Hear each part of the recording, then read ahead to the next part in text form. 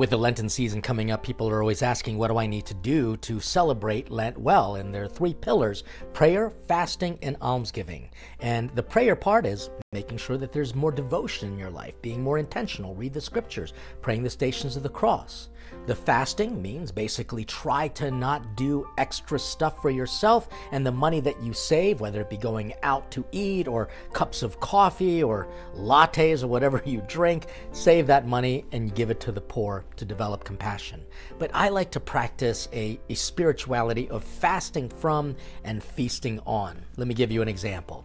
Fasting from complaining or criticizing about people, and then you can feast on saying something encouraging, being more polite. You know, if you're going to fast from some sort of personal food, whether it be chocolate, coffee, red meat, whatever it might be, feast on something better. Feast on maybe vegetables, feast on drinking more water, feast on just eating healthier foods. And you know, you can talk about fasting from watching TV and listening to very divisive news. And then you can feast on taking a walk, spending more time in prayer, reading the scriptures.